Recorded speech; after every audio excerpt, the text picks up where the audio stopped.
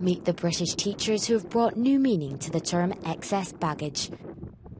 Nick Goh and Richard Sears were attempting to break the record for the longest journey around the world in a tuk-tuk when their motorised rickshaw broke down in Peru.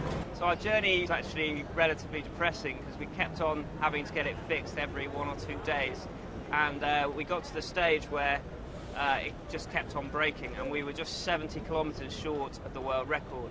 So we thought we would try and pull it the rest of the way. So we spent 3 days pulling 70 kilometres, this 800-kilogram tuk-tuk.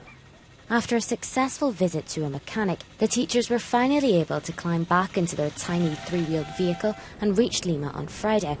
It's all part of an attempt to raise money for children living in poverty and promote education. We started talking about going on a long expedition in one of these vehicles, in a tuk-tuk. Then we became teachers. We got really interested in education, in development, in the role that education can play within development. And we thought that we wanted to try and engage young people in these issues. So far, Nick and Richard have travelled 23,301 miles across 37 countries and have already managed to break the current world record.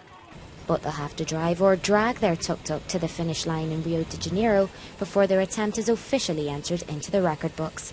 Claire Brennan, BBC News.